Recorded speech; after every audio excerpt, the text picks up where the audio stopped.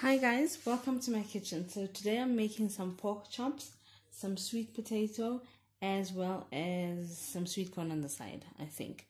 So let's get started.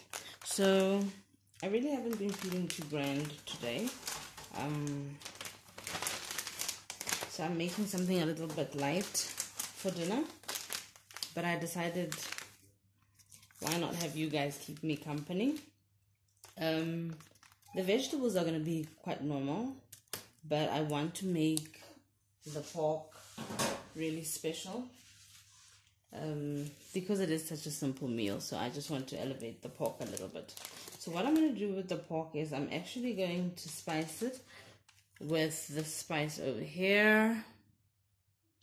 I normally buy it from, I think it's Westpac, yeah. And then I've got some breadcrumbs. So firstly, let me start by putting in the breadcrumbs.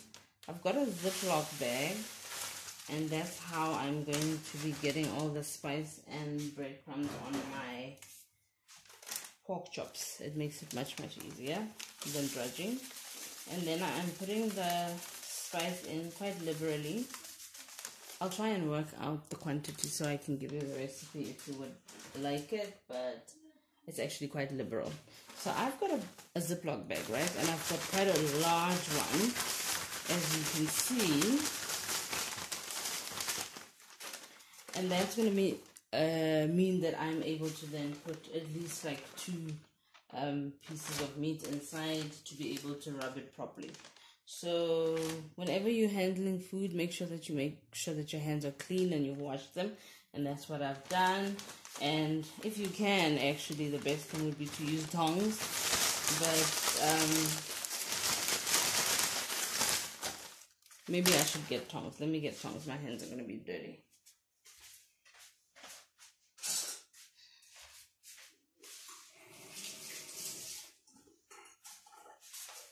Gave my hand a quick wash, and I've got the tongs. So as you can see, I've got the pork with the breadcrumbing on it, as well as the spice. It's funny how much spice and breadcrumbing you actually get on your pork, but I don't mind that at all. So I'm going to put all this pork in here. And then while I do that, I'm going to tell you that the side dishes I'm making a sweet potato, just making normal sweet potato, and then I'm going to be making sweet corn as well. It sounds like a strange combination, but it's actually quite satisfying when you eat it with pork, because pork does like sweet accompaniment, and that's why I make sure that my pork is absolutely savory in taste, so there's no clashes. Plus, I like pork, and when I'm not feeling too good, it normally helps me feel a heck of a lot better.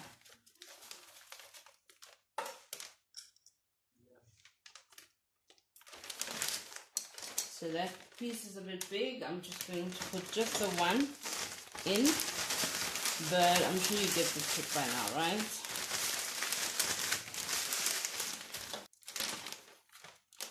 So the breadcrumbs I'm using were actually made by my daughter, Kati. And every time I need any kind of breadcrumbs or crumbing, she always makes it for me. I think in the beginning she used to really like it. She probably doesn't anymore. But I'm very grateful. So we're almost done with this process. So once I've got all my pieces of pork covered in breadcrumbs and spice, I'm going to put them on a roasting pan. I'm going to show you just now. This is the last piece.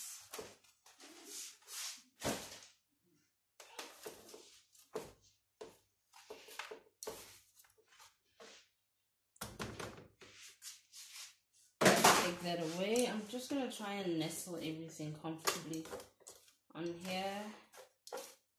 If I can get them to all fit in, that would be very, very nice.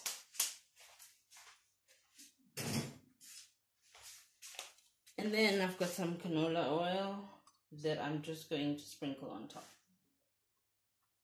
Okay, that's it for the pork. So the crumbing and the spices, throw it away. You're not going to be using that at all. And now I've got oven preheating at 200 degrees Celsius. So it is actually quite high. But what you want is a very high temperature for the pork, because you've got a lot of fat going on here and you want it to be rendered nice and smooth, and you want it to get a little bit hard on the edges. So that's what we want.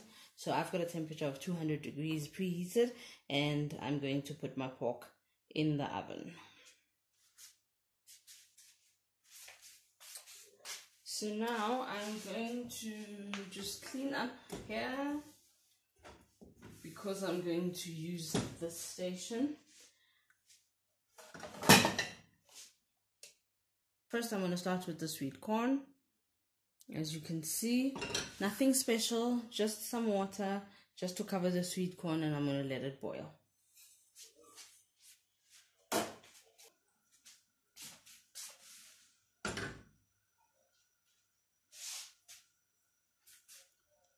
So that's the sweet corn on, and next I'm moving to the sweet potato.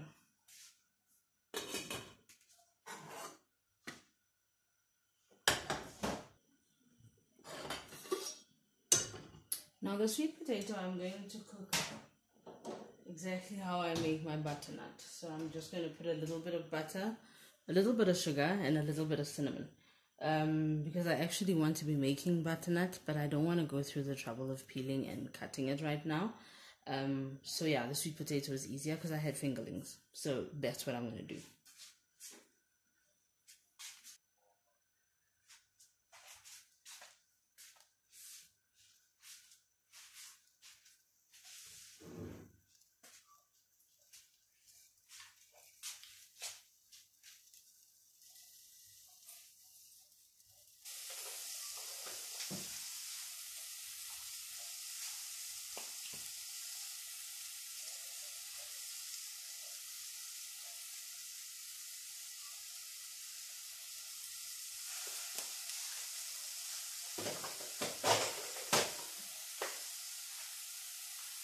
Okay, so we've got the pork chops going in the oven, preheated at 200 degrees. So I'm going to do one side for 20 minutes, the first side 20 minutes. Then I'm going to flip it over and do the bottom side for 15 minutes. Because as you can imagine, it's already quite hot in there. That's going to get going quickly. I've got the sweet corn with some water. Just going to let the water come to a boil. And then after the water started boiling, we give it 5 minutes and the sweet corn will be ready. The sweet potato is the one that's a little bit on the finicky side, because I'm cooking it the same way I would butternut. So what I'm going to do is I'm going to take the temperature down. I'm literally going to cook it at a medium heat, because what I want is I want to be able to get the heat to just melt the butter and let that cook the sweet potato for us and meld in with the sugar, and just make sure that it doesn't burn in or get that caramelization too early before the sweet potato is ready. So I'm going to take it all the way past medium, and then I'm going to put a lid on it as soon as I can find it. And then I'm going to let all of this go for about, let's say, I don't know, let's give the sweet corn about 15 minutes, as well as the sweet potato, and then I'll come back when it's time to flip over the pork chops, and then I'll show you how to make a quick gravy.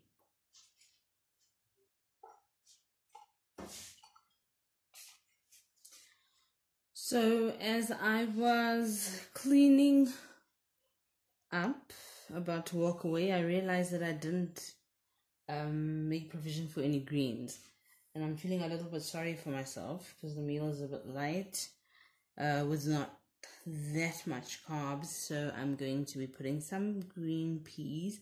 It's frozen peas that I'm just going to be steaming on the stove top. Just going to be putting them on very quickly as part of the meal as well.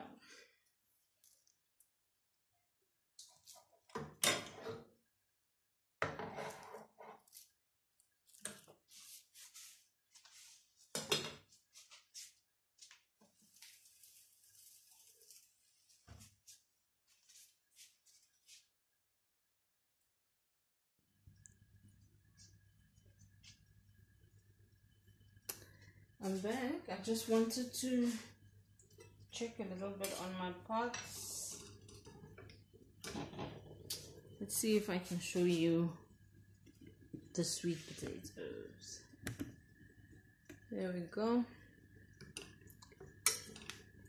So you can see they're steaming nicely. It's getting nice and soft.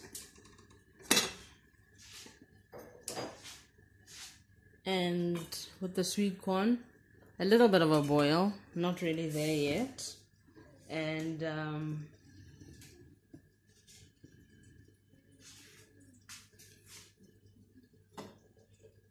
I've got the peas going there. The water is also coming to a little bit of a boil, so we're still on track.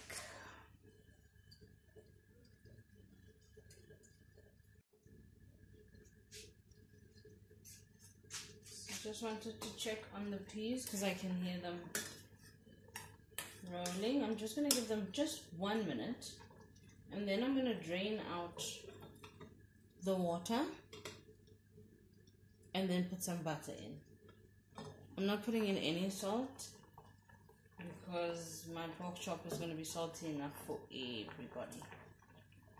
Actually, I think they're ready. I'm just going to take them out and just drain them.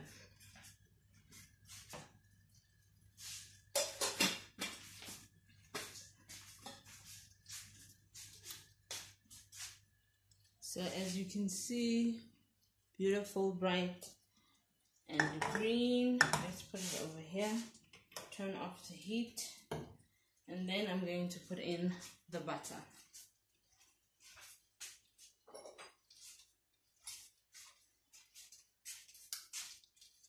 Nice knob of butter. You might think that that was too little for the beans, but it isn't actually, because it's frozen peas. So yeah, peas, not beans, for the peas. But they're frozen peas and they are actually boiled and then individually frozen. So they're parboiled. So basically all you are trying to do is just get the cold or the ice out of the vegetable and just restore it to its former beauty. And that's basically all we are doing. Just added some butter in there to make it nice and creamy. And now that's ready. I can take it off.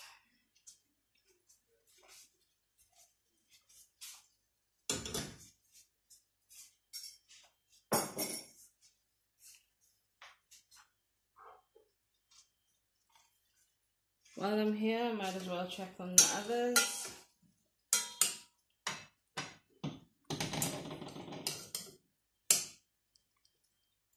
Just gonna stir the sweet potatoes and then leave them as they are.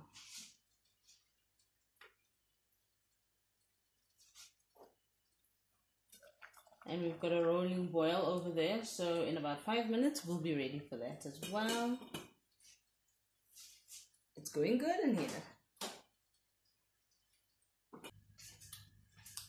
And now our 15 minutes is up. For the, actually 20 minutes, yeah. For the one side of pork. And I'm going to take it out so you can have a look. Ooh. Can you hear all of that crackling? Nice and hot. So now I'm actually just going to flip it over.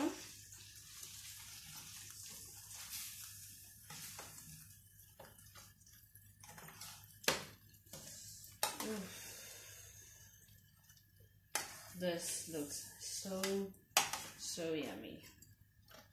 So I'm flipping it over and then I'm giving it 15 minutes, I think we said, on the other side. So back in the oven, the pork for 15 minutes, and now I'm going to look at the others. As you can see, the sweet corn is boiling. You can see the steam coming out of it. Yeah, so that should be fine. So basically, I'm going to move the sweet corn away. I'm just going to move it to the side. I'll drain it just now. And then the sweet potato is just quietly cooking over here. So what I'm going to do is I'm going to close this off. I'm going to take down the heat for the plate at the back because I'm going to use the one here in the front for the gravy. So I'm just going to make sure that I've got the one at the back at the right heat so we don't burn our sweet potato. And then I'm going to get my gravy gadgets. So I've got a gravy pan that I'm going to be using, and I'm going to get started with it. So the gravy is very, very simple, also very savory, as you've seen with the pork. All we need is literally some butter, some black pepper. We need some chicken stock as well as flour. So let me get my stuff ready.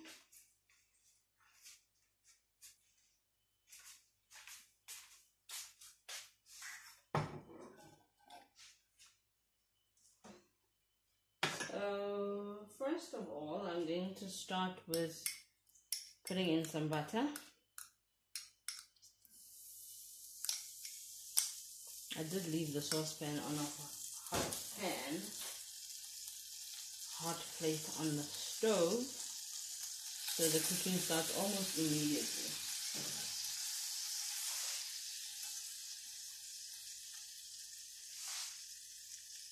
Okay, I'm going to also make sure I take down the temperature. So this is going to be quick. So basically I'm going to wait for the butter to melt, and as soon as the butter is melted completely, I'm going to be able to put in my black pepper as well as the flour, because the flour is what's going to help my gravy thicken. So I'm going to start with that first.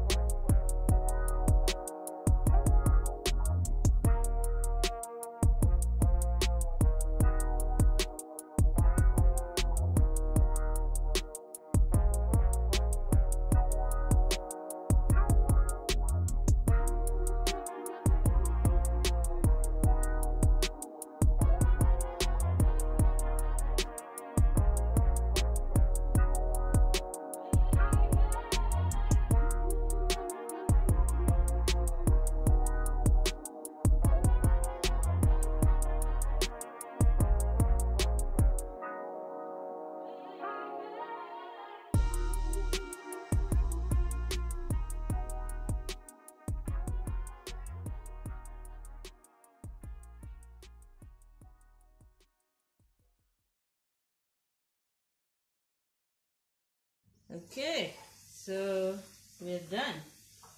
Just going to take the meat out.